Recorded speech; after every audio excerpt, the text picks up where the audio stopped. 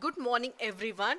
In the last class, we understood why the classification of living organisms was done and why it was important. So let us see the classification of all living organisms done by Robert Whittaker into 5 broad categories which are called kingdoms. The 5 kingdoms which he proposed were Monera, Prostata, Fungi, Plantae and Animalia. Let us see these 5 kingdoms in detail. First, let us understand how the hierarchy was created. First came the kingdom. There were 5 kingdoms and the classification was done based on very basic characteristics such as cell structure, mode of nutrition, etc. So let us see these 5 kingdoms in detail, that is Monera, Prostata, Fungi, Plantae and Animalia. We will start with the kingdom Monera. All living organisms that belong to kingdom Monera have single cell, but they do not have a well-defined nucleus or membrane-bound organelles.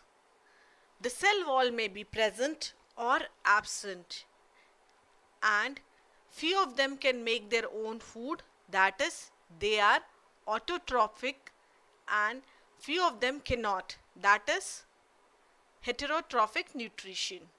So we see, apart from similarities, there are many differences too.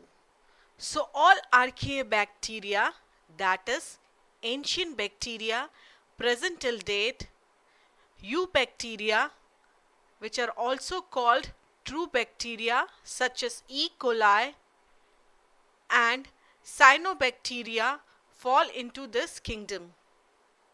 In short, we can say kingdom Monera consists of prokaryotes. Next comes the kingdom Prostata. Now, this group has single-celled organism having eukaryotic cell.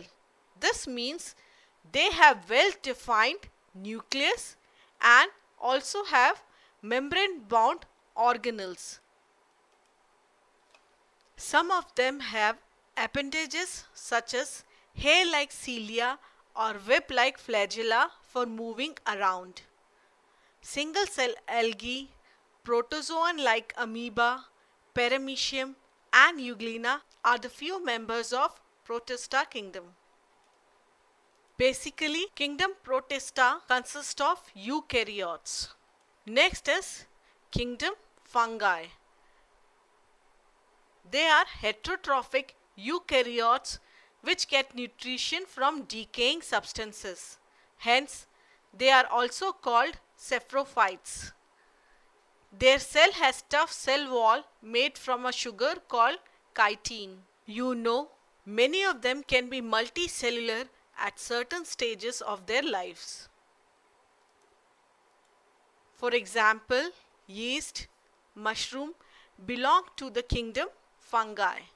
In short, we can say kingdom Fungi consists of heterotrophic eukaryotes.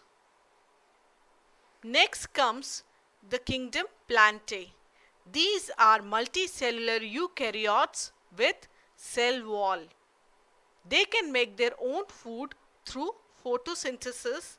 So we can say all green plants that make food fall into this group. And the last kingdom, that is the 5th one, is the kingdom Animalia. These are multicellular eukaryotes who don't have cell wall. They are heterotrophs, meaning they cannot make their own food like the green plants. All animals, including human beings, fall into this group. So now you know the characteristics of the 5 kingdoms, that is Monera, Protista, Fungi, Plantae and Animalia, as proposed by Robert Whittaker. In the next class, we will understand how the living organisms were systematically categorized into 5 different kingdoms based on their common characteristics. That's all for now. Bye-bye.